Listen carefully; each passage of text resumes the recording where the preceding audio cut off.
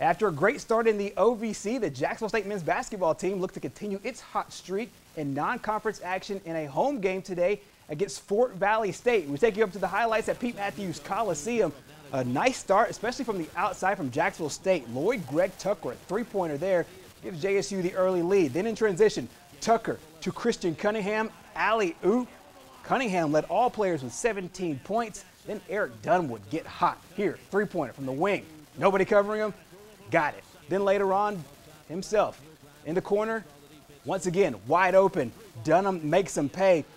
JSU had 5 players go for double figures today. Another great game scoring, both inside and outside for the Gamecocks. They shoot 44.3%, 8 three-pointers on the day.